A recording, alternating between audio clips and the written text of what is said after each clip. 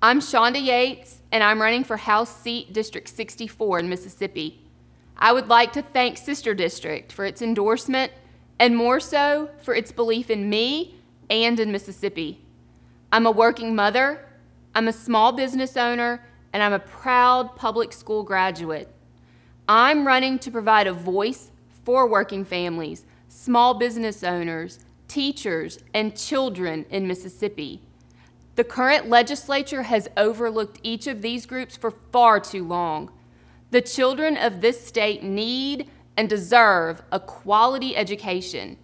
Our teachers deserve competitive compensation. Working families and small business owners are the lifeblood and backbone of Mississippi, and they deserve a representative who will stand up for their interest over those of large out-of-state corporations. This seat has been held by my staunchly conservative incumbent opponent for 3 decades. It is time for change. It is time to elect someone who wants to move Mississippi forward. It is time to elect a representative who knows, understands, and cares about the needs of all Mississippians. I'm Shanda Yates, and thank you again for your support.